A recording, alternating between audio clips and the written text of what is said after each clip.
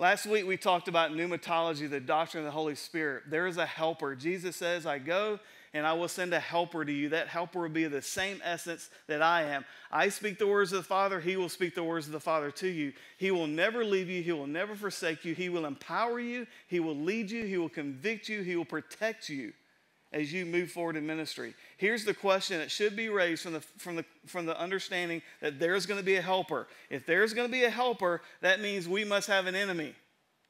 If there's going to be protection, there must be some danger. So today I want to talk about the doctrine of the enemy. He is the chief character in the Bible. The main chief characters in the Bible is God the Father, the Spirit, the Son. And then past that, I would say Satan, the devil, is the next main character in your Bible. In your Old Testament, there's only about 10 mentionings of the devil. He's kind of a shadowy figure in the Old Testament. But when you get to the New Testament and you put all the Bible together, when you talk about angels and demons and the devil and Satan, Lucifer, you have over 700 mentionings in your Bible about this angelic, both fallen and unfallen realm. This is a big theme in your Bible. We have grown up in a culture where Satan is something we put on as a costume at Halloween. There's horns, there's forks, we make fun of it. It's almost become a fictional character, and I think Satan loves it. I think it's a great opportunity for him to lull us into a sleep, to say there is not an enemy, that is kind of fictional. Here's what you need to understand. Jesus talked about Satan being a real person. If you believe Jesus is a real person and you believe Jesus was the Son of God, then Satan is a real person as well. If not, then Jesus is a liar, because Jesus refers to him quite often through his teachings. So when you look at Peter, when you look at Paul, when you look at John, the other gospel writers, this is a real enemy. This is a real person. The Bible says things like this: be kind toward unbelievers, that they might escape the snare of the devil, whom they are being held captive to do his will. The Bible says things like this: your adversary, the devil, prowls around like a roaring lion, looking for someone to devour. The Bible says that the devil is a father of lies. Where will the enemy attack? Let me give you a hint. Probably where you are confident in. Your weaknesses will be attacking enough on your own self. They're your weaknesses. But when you start to think for a minute, I could never have an affair. I will never struggle with an addiction. I will never struggle with that sin. That's where he's going to attack in your life. It's where you start to think a sense of independence or security in your own morality, your own goodness, your own wisdom. He loves to attack those areas. The prophet Isaiah calls him a bright morning star. The name Lucifer means angel of light.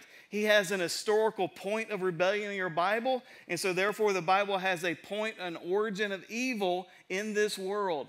It's interesting when you look at the Old Testament and the New Testament. The Old Testament gives you hints of this person. The New Testament brings it into full fruition. It's like the acorn in the Old Testament. You see an oak in the New Testament. And then when at the end of the world, in Revelation, you see a battle that's going to take place. That battle's taking place right now. You just don't see it the way we're going to see it visibly at the end of time. Now let's look at Ezekiel 28. I trust that you found that by now.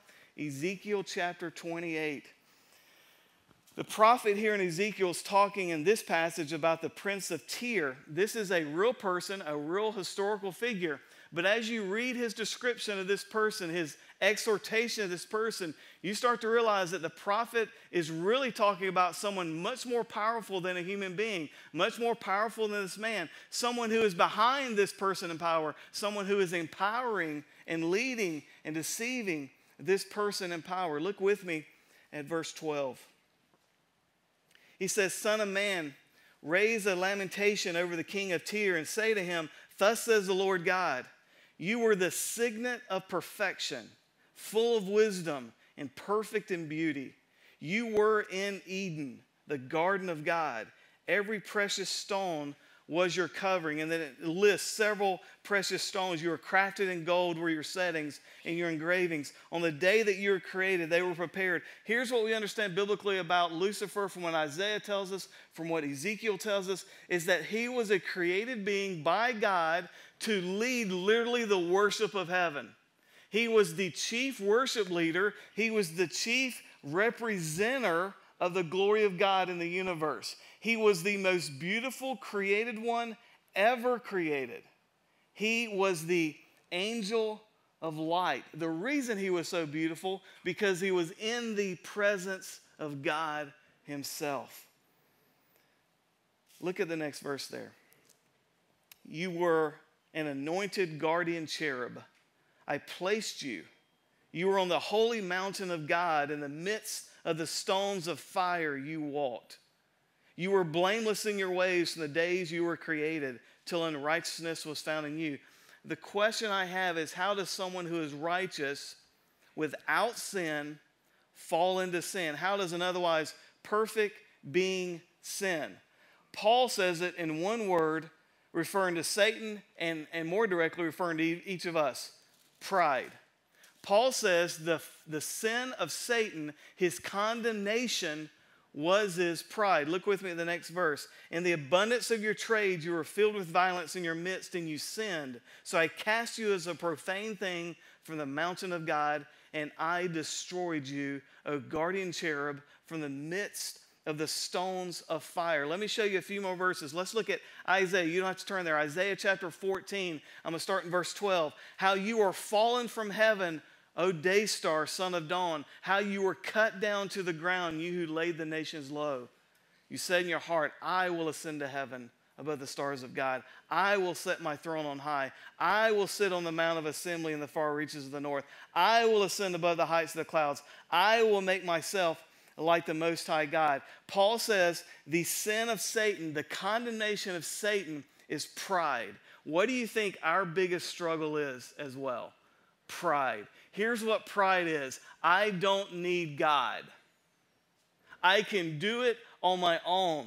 I am independent. I am smart enough. I am moral enough. I am religious enough. I can go philosophically deep enough where I do not need these primitive teachings. I do not need this primitive leading. I get to do things my way. The number one song that's requested at funerals is I Did It My Way. What a song of condemnation to us as finite little human beings. Let me show you another verse where this pride tends to take us. 1 Timothy chapter 3, verse 6. Paul says, and he's speaking here of someone who would aspire to be an elder, a leader. He says, he must not be a recent convert, or he may become puffed up with conceit and fall into the condemnation of the devil. That's why if someone comes to Christ one Sunday, we don't say, hey, I think you ought to start thinking about being an elder. Because there needs to be some time. Because what happens is when we get in positions of leadership or power or fame, or I'll even throw the word beauty in, we as human beings tend not to be able to handle that very well. I was thinking about just the other day, it was Michael Jackson's birthday. And I was thinking, we took Michael Jackson and we made him God. And men and women have never been able to handle being considered godlike. And so whenever you have too much power, too much beauty, too much wealth, you are in the snares of what the Bible would call the condemnation of the devil. A recent convert, someone that gets in a place of leadership thinking, man, I really got my act together. Look how spiritual I am. The condemnation of the devil. Somewhere along the way, God at some point fixed the angelic realm. The Bible tells us that 1/3 of the angelic realm followed Satan in his pride. The other 2/3 did not. I don't understand how or why or when that worked, but I do know there's a fixation now biblically that can no longer happen. It's not like some angels are still sitting in heaven thinking, well, maybe we should try the other side. If anything, the other side and what happened to the other side convinced the 2/3 side that's not the way to go. Man has proven over history that if you give us too much power, too much beauty, too much strength, we do not make good deities. And what about his character? What about Satan's character? What does the Bible have to say about it? I'm going to read you another verse. John chapter 8, verse 44. Jesus says, you are of your father the devil, and your will is to do your father's desires. He was a murderer from the beginning. He has nothing to do with the truth, because there is no truth in him. When he lies, he speaks out of his own character. For he is a liar and the father of lies. The Bible says he's the adversary.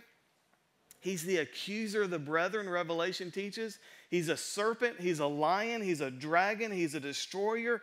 The main purpose of Satan is to destroy the people of God, the truth of God, and the church of God. The main purpose of Satan, he has a target on anyone who will stand and say, "Thus saith the Lord." I was wanting this sermon to hurry up and come to get to next week. Next week I'm talking about heaven. Next week's going to be a great week. I wanted to get past this week because when you say, "I will not bow my knees to the gods and the idols of this culture, I will bow my knee to one, Jesus Christ, the way, the truth, and the life," you take a big bullseye and put it on your back, on your family's back, on your life. He is the father of lies. And the main point I want you to understand this morning is you and I have an enemy. Do you spend more time thinking about your pleasure or your warfare? I think of, in the Bible, Job.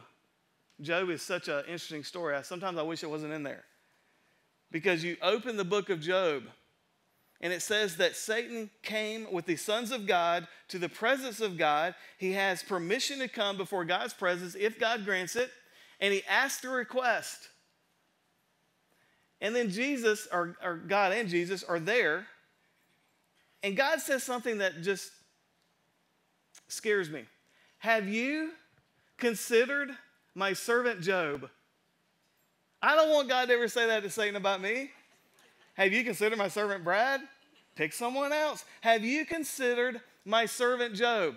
And here's what Satan says. Not only have I not considered him, Satan knew his name. He knew where he lived. He knew his family. He knew his motives, or at least what his questions of his motives were. He knew how God had blessed him. Here's what you need to understand about your enemy. He knows you.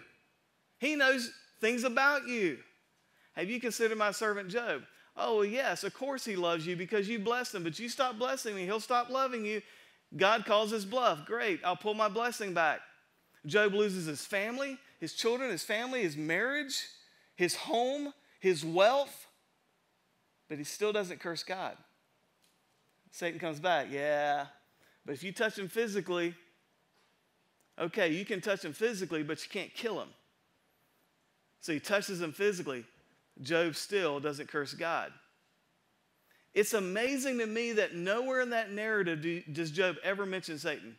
Never talks about spiritual warfare. Has no idea what's going on, although Satan is mentioning in Job a lot.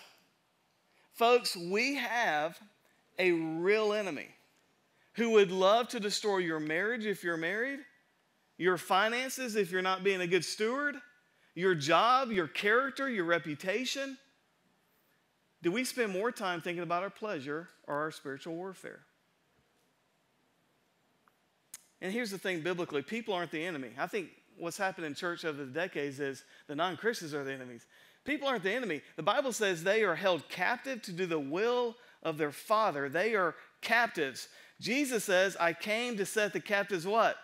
Free. What's the job of the church? To help lead people to Jesus. It's not to fight against people who don't love Jesus. There is an enemy, and Paul says in Ephesians 6 that our fight is against not flesh and blood, but against powers and principalities in this present darkness in the heavenly realms. The Bible actually doesn't let us see a lot of this, and I believe part of the reason is, I've said this before, I believe that men would have a fascination with the angelic realm. We would either have an undue fascination or we would start to worship. And so God just pulls the curtain back. It doesn't mean the things behind the curtain still aren't active and real. Matter of fact, I think if we saw just a piece of it, we would all just freak out. So when you look at this situation with Job, my thought's always been, well, okay, I understand God and Satan have this little conversation. Really, what's this about for Job? Here's what I see post-cosmic argument with God and Satan on Job. Satan has been humiliated. God has been glorified. Job has a deep understanding of the grace and mercy in the presence of God. People around him who do not believe in Job's God are condemned. People around him who do believe in the God of Job are encouraged and exhorted more to believe in a deeper way. Here's what I know about pain. God doesn't waste it. God allows things to happen. He also ends things when he's ready for it to end. If you believe that God is a good God, you can have great faith in a hard situation, knowing that God's in charge, and God's in charge of the beginning and the end. And God's got something in this for me to grow closer to him through. And whatever those things are is really what I want to focus on, as opposed to the why questions. If man is left to himself, we are driven by flesh. We always tend to go philosophical. Why do a lot of college kids get all serious and dark and inward and philosophical? Because intellect apart from God leads to a deeper inner philosophy of man. And so I've got to find in my own self truth. The problem is there's no truth in your own self. So we get more philosophical, we get more religious. Satan loves religion. The world religions that are created, the Bible talks about the doctrines of demons. That Satan can take a whole country, put a blinder around it for generations of people. Pray, bow, give, serve, evangelize, as long as you're on the wrong path. Love spirituality. I believe Satan's greatest tool is false religion through false teachers, as false Christians believe it. And God says there's one means to me, and man doesn't like that notion, so we want to create new paths. God doesn't get to dictate how you approach me. We create how you approach God. We call it religion. We come with our own hoops, and then we want everyone else to fit into our own box. God shatters the boxes. God created the box. There is one way to God the Father through my Son and his death, the Lord Jesus. So, I want to give you a few things here. What has Satan been preoccupied for the last 20 centuries? Because I believe biblically that he's a defeated foe. I believe biblically he understands that defeat, but I also believe he's still fighting a war. What's he been up to? Let me give you a few things. Number one, I believe he is up to creating false Christians. Jesus gave a very interesting parable of the wheat and the tares. He said the wheat and the tares, the wheat symbolizing the children of God, the tares symbolizing those who are non-believers. He even calls them the sons of the evil one, will grow up together side by side. They will look the same, they will sound the same, but they are not the same. And one day he will separate the tares from the wheat, destroying one and elevating and glorifying the other. What that biblically means in my understanding is there are folks who proclaim to be believers, who can tell you they prayed a prayer at a certain age, who walk down an aisle at a certain age, but their hearts have never been converted by the glory of God. Folks, I get asked this all the time. Why don't you have an altar call every week? First of all, New Testament doesn't tell us how to do that. Traditions do in certain churches, not New Testament. We believe that God's grace through his sovereignty calls all men, anytime I open the word of God and teach it, that he is moving. And we are calling men and women to Jesus. Here's my concern sometimes about an altar call. It confuses people. Because there will be folks who walk down an aisle, pray a prayer, and their life never resembles anything of Jesus, and yet they'll be lying at their funeral, and everyone says, he prayed a prayer when he was 8, he's a Christian. And I think it is a deception for so many. I grew up in a tradition, altar call every week. Just as I am. That was the song. First verse, second verse, fourth verse. Skip the third. And the pastor said, I believe 2 more people need to come down. Everybody's elbow. Hey, my pot roast is burning. Go down. Not trying to make light of it. Here's my point. God doesn't save through methods. God saves through his Spirit. We've seen hundreds of folks come to Christ at Osteridge over the last few years. We'll have someone come in the foyer somewhere in one of the buildings pretty much every week, have a spiritual conversation, lead them to Christ. People are getting saved. So I believe in this parable that Jesus is saying, Peter couldn't even tell the one of the 12 that was a tare. Peter had no idea it was Judas. He says, who is it? I can't tell. They all look the same. They all sound the same. They all do the same things. I promise you, if the rapture happened this morning, there would probably be enough people on this campus to shut the lights out and clean up before they leave. And I say that with a grievous spirit. How do I know that? Because many of you have been coming to Austin Ridge. You said, I grew up in church my whole life. I never heard the gospel, and now I get it. That's why.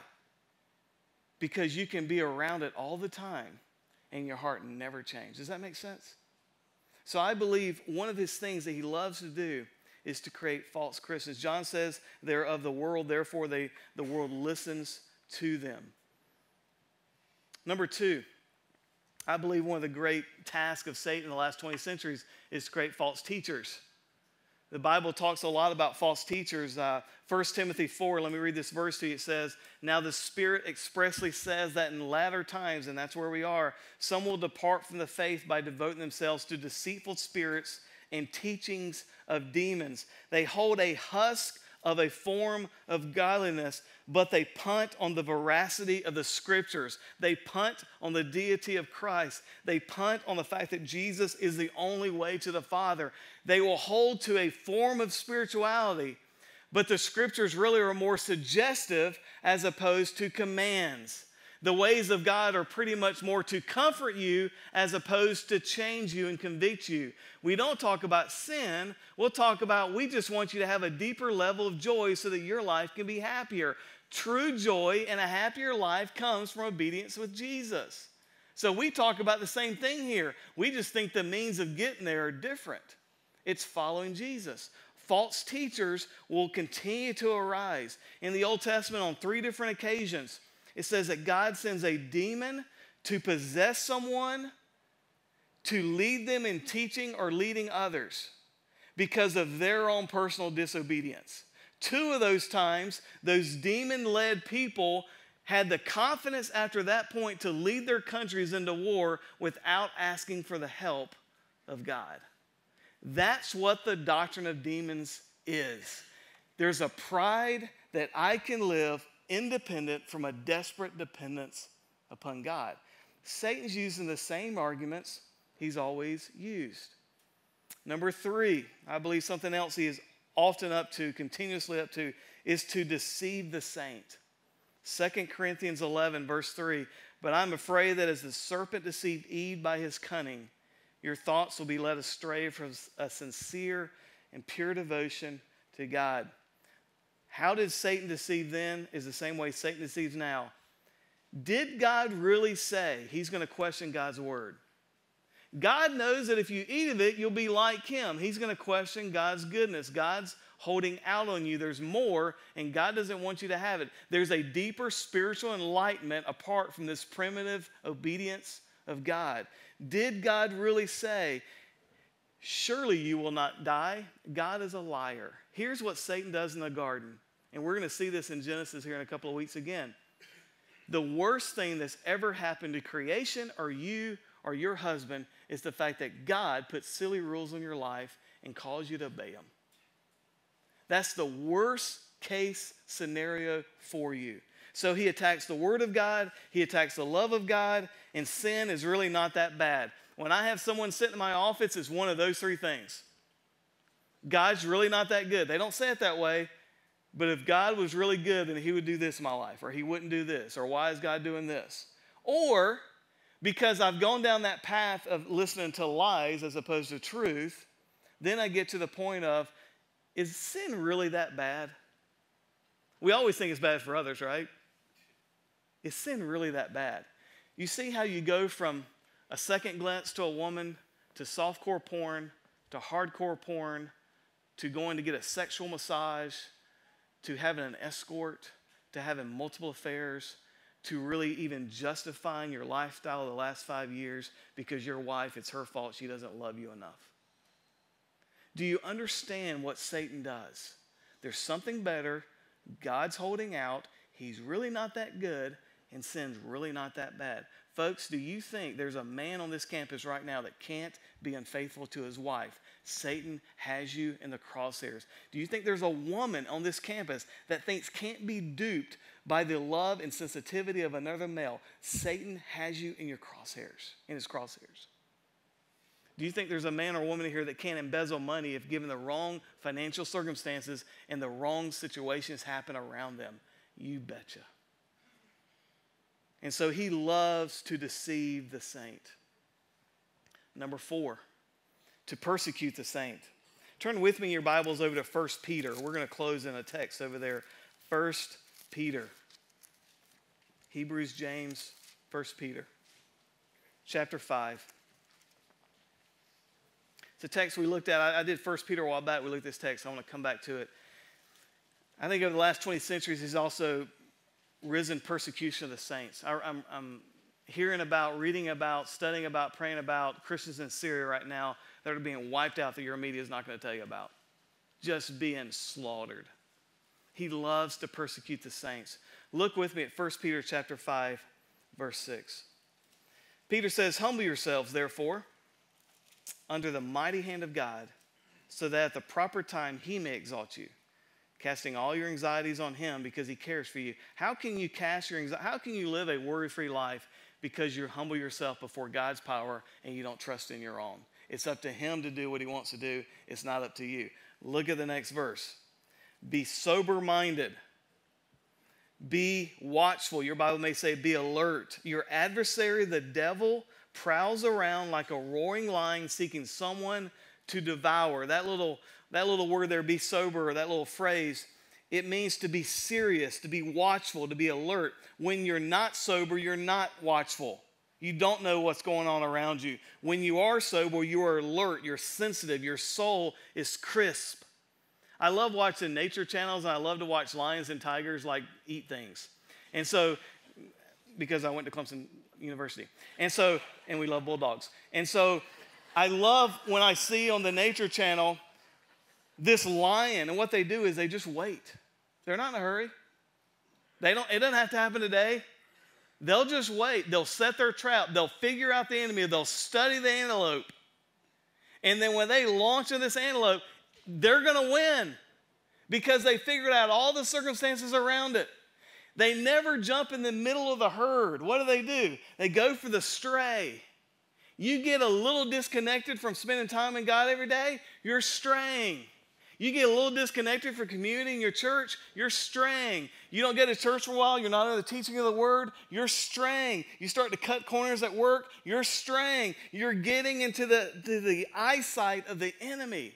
He always goes for the stray. That's why it's so important that you and I spend time with the word and spend time in prayer. And he says, your adversary, that word adversary, in the Greek, it carries the idea of an opponent in a court of law. Revelation says he's the accuser of the brethren. And honestly, Satan doesn't have to make up stuff about you and I. He just tells the truth. He just tells the truth. He says he's an adversary, the devil. That word devil, diabolos, means slanderer. He says he walks around, he's looking, he's prowling. He's looking for someone to devour. That word devour in the Greek literally means to swallow. It's the same word used in Hebrew when it talks about Israel crossing the Red Sea and the Egyptian armies followed in and the waters of the Red Sea swallow them up. Same word. He's not going to be in a rush, but he will completely devour you. And he says he's a roaring lion. It literally means in the Greek he howls. It's the hunger of a large wild beast. It says he prowls. It's the idea of, and there in that word prowls is in the present tense. He's always doing this. He's never taken a day off. He's not thinking, well, it's Labor Day, I'll give him a day off of temptation. He's always at work. He's got boundless energy. Peter doesn't question the reality of Satan. He assumes it. Because Jesus didn't question the reality of Satan. He knew it.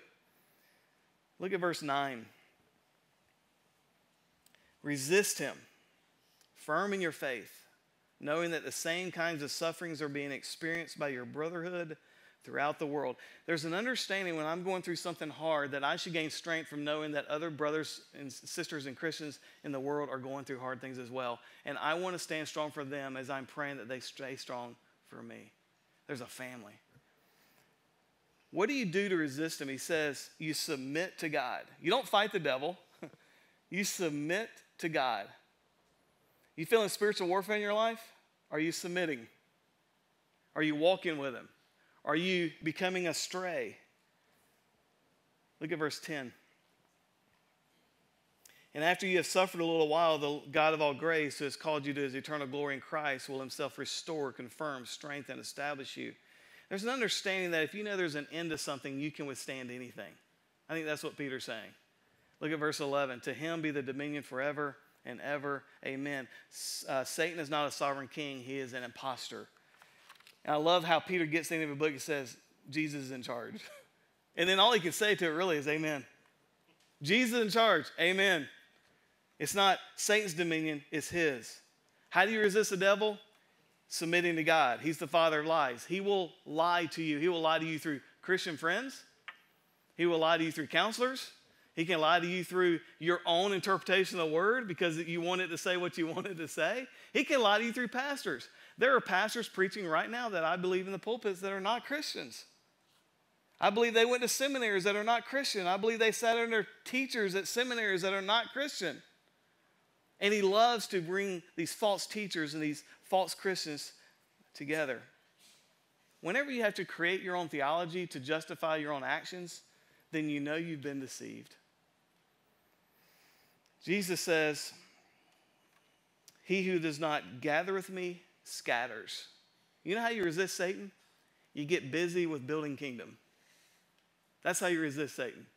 I tell you, the temptation in my life goes so far down when I'm serving other people, when I'm sharing my faith, when I'm in my word. When you are doing what you're supposed to be doing, the roar of the lion just seems more and more faint. I'm not so much focused on what he may be thinking today. I'm thinking more about what God wants me to do today. Spending time in his word. Because I got to tell you, it's the most romantic, exhilarating, powerful thing to build kingdom. You're not in your Bible, you're surrendering. You're not praying daily, you're surrendering. Satan, here's my family. Go for it. Let stuff in your home. Here it is, Satan. Go for it. The Bible tells us that Jesus will crush Satan under his feet. The Bible gives us insider trading on the fact of who wins. Soldiers in war, they fight not knowing the outcome of the battle. We are soldiers of light. We fight knowing who wins. We can lay it all on the field, folks. We've got insider trading tips. And I don't know about you, but I'm putting all my chips on Jesus. If I know I can't lose an investment, I'm selling everything I have and I'm putting all the chips on him. Because that is an investment that will return for eternity. Amen? The enemy's real. We have a helper. He empowers you. Do not empower the enemy. Submit to the helper. Lord, we thank you so much for your love for us, for your love for Austin Ridge. As I pray often, Father, as you know, I pray that I, my staff, elders, we wouldn't do anything stupid that would bring blasphemy to your name, blackness to the testimony of your gospel. I pray you protect us. And Father, there are folks in Building A and Building D on the Southwest campus that right now there are things going on in their lives that they're throwing their life in the toilet. They're throwing it away. I pray that you'd grab their hearts today. I pray they'd see through the lies that ultimately whatever they think they're chasing that brings them more joy ultimately brings them the most destruction. That the father of lies is alive and active, but there is a helper. Father, no matter how long we've strayed from you, you are the good shepherd. And you will hold us again, and you will carry us again, and you will power us again because your love, your grace is stronger than any enemy. So I lift up my friends today that are struggling. May we be men and women of truth. It's in your name we pray. Amen.